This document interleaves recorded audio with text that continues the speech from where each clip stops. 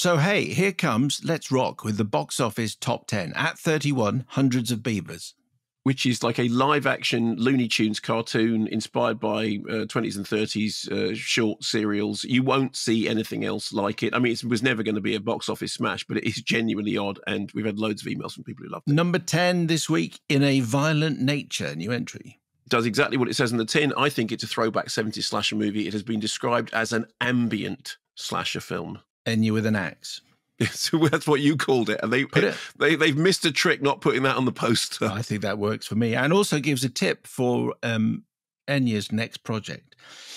Maxine with 3 X's, of course. UK's number 9. US, it's number 8. Really like this. I think Mia Goth's performance is terrific. I actually think all the X movies are very good. I know that some people have felt this is the weaker of the 3 installments, but I really enjoyed it. Bike Riders at number 8. Looks fantastic. Not perhaps the movie that's on the poster, but if you see this, I say this every week, if you see this and you like it, see the Kathy Bigelow, The Loveless, which I think is coming quite soon to BFI Player, and it's very, very good companion piece. Number 7 is Bad Boys Ride or Die. Number 6 is Indian 2. Says this wasn't press screened. I did see a news report about it, which said Indian 2 crashes and burns in every territory. Although it is, doing all right in the UK box office. If anyone's seen it, let me know. One thing that has not improved in all the time we've been doing this show is the number of times you said this wasn't press screened. Why can't films like Indian 2 get press screened so that we can it can be part of the national film conversation? In order to press screen something, you have to hire a screening room and put the thing on. Quite often, they don't get the prints until the very last moment, particularly with Indian movies, because there's a lot of worry about piracy. And also, I mean, I wrote a piece about this for the New Statesman 25 years ago. Their target audience was not affected by what us critics thought. It just didn't make any difference. So they don't literally care. That was when it's not they don't care. It's that it was like it wasn't necessary. I mean, there have been many moves for critics saying we would love to be able to review the films if they were press screened in advance, but quite often it's to do with the fact that the prints actually won't arrive in the country until the day that the film opens. When I say prints, DCPs. Okay, beg your pardon. Quiet Place Day 1 is number 5. I like it. I mean, it's not scary, but it's tense, and Lupita Nyong'o's terrific. Number 4 here, 5 in the States, is Fly Me to the Moon. Mark Scanlon says, enjoyed Fly Me to the Moon. Fun, light, romantic comedy, drama with decent writing and chemistry between the leads, plus a quirky turn from Woody Harrelson. However, I cannot believe that anyone could take against it for supposedly not making it clear that the moon landings happened. Beneath the froth of the light-hearted comedy drama was an important story about truth and integrity. By the end, the whole point is that the reality of what is happening on the moon matters, that this did happen, and being clear on the truth cannot be sacrificed.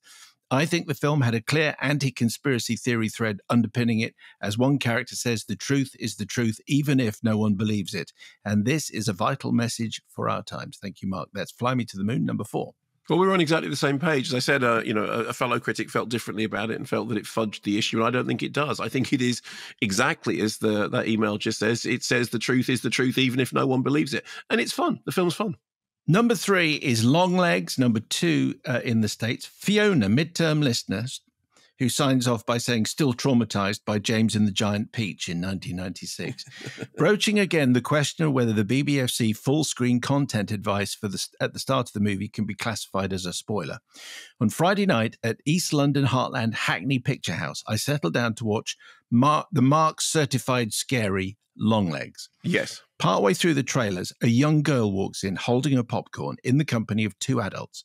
They settle into seats in my row, pausing to take a selfie to mark this important cinematic occasion.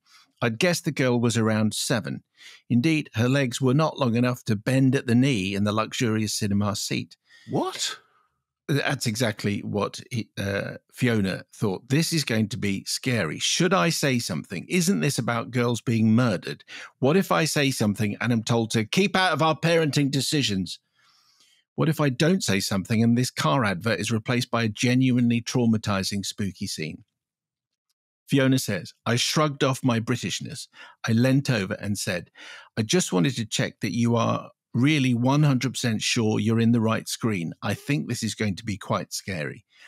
Isn't this Despicable Me 4? Came the response. They hurried off and we all had a good laugh. Well done, well done you for doing that. It was only when the BBFC content advice flashed up a few minutes later after the scary trailers that I realised, spoilers aside, maybe it's making sure people aren't confusing their grooves from their gruesome in cinemas up and down the country. Up with BBFC certification and occasionally talking to strangers at cinemas.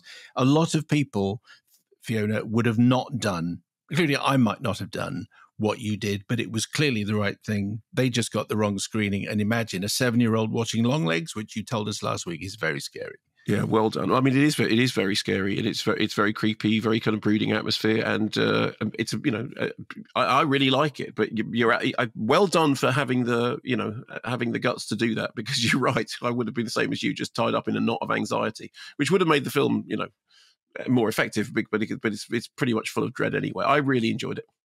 Number 2 is Inside Out 2, number 3 in the States. Huge runaway hit. Despite my reservations, turns out that people young and old absolutely love it and having a really profound experience with it. Number 1 here, number 1 in America as well as Despicable Me 4. John in Bracknell, very long-term listener, first-time emailer, Vanguardista, ex-Battenberg Witter user, cycling proficiency certificate holder, long expired. I don't think, if you've passed the cycling proficiency test, I don't think it expires. No, you're proficient. Once you're proficient, riding a bike is one of the things that you never forget. The good lady here indoors and I took granddaughter number 2 to see Despicable Me 4 at our local World of Cine on Saturday. Splashed out on the full 3D 4DX package. Laughed out loud several times. I'm not normally given to doing that in public, but even that pulled into insignificance with the raucous cackling from the group in the next bank of seats to us. Thoroughly enjoyed it, especially all the Easter eggs like the Terminator music in the supermarket and the Mega Minion stopping the runway was a clear nod to one of the early Spider-Man films. Definitely one for the collection when it comes out on home release. No up with or down with, because that list could go on forever. But hello, of course, to Jason, Pentangle and Fairport Convention. John in Bracknell, thank you very much indeed. So that's Despicable Me 4 at number 1. So on Monday, I was doing a show and there was Dave Norris. And Dave Norris goes, I've got a bone to pick with you. And I said, what? He went, you said in your review, I thought, what have I done wrong? He likes Minions, because I said, Dave Norris finds Minions funny. He said, you said the only thing wrong with Despicable Me 4 is there isn't Minions 2. And I said, yes. He said, we had Minions 2. It was Rise of Gru. Keep up. And I went, yeah, you're absolutely right. I forget which movie is which, because basically it's just and makes me laugh. So yeah, Dave, sorry, apologies, won't happen again. Mark Dunn in Toronto. Mark and Simon, occasionally email a long-term listener. I wanted to write in and express how appalled I was at the prices in our local multiplex here in Toronto and how much they were charging for a kid's movie. My in-laws are visiting from Ireland and said they would take our 6- and 4-year-old boys to see Despicable Me 4 on a rainy afternoon since my wife and I had to work. I opened up the multiplex app and picked a showtime and some seats for the 4 of them and hit checkout. What was the price for 4 tickets to a kids' movie on a Wednesday afternoon, you ask? And the answer, says Mark, is $75. I was absolutely appalled. Had I been paying, I would have closed the app and refused to pay such extortionate prices. My in-laws were equally aghast, but since they'd promised to take the kids and didn't want to disappoint them, they said they would pay. Now, I did a check this morning. And if I've got this right, $75 is £42.29, which I have to say I'm not appalled by. Well, it's not surprised by. I'm not surprised by it. It's a lot of money for sure, but in London I would expect to be paying that amount of money. Would you think $75 / £42 was a lot for 4 people? It's not unexpected. And as you say, in Showbiz North London, where you live, you can pay like 18 quid for a cinema ticket. You can pay 20 quid if you're going to one, or 22 if you're going to one of the sort of the posh. So yes, we're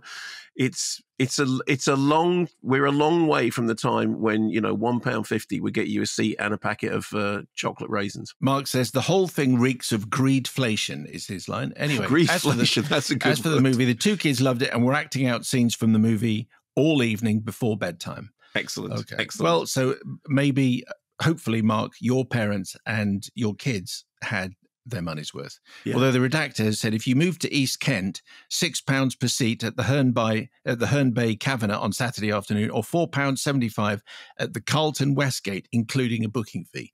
So clearly it can be done. All you have to do is move to East Kent, which if you're in Toronto is not a lot of help. Child one saw Casablanca in a cinema just outside Liverpool with her and a companion. Tickets were £1.50 each, so total, and they were the only two people in the cinema. So £3 for the screening. Wow, that is a bargain. They loved it. They loved it.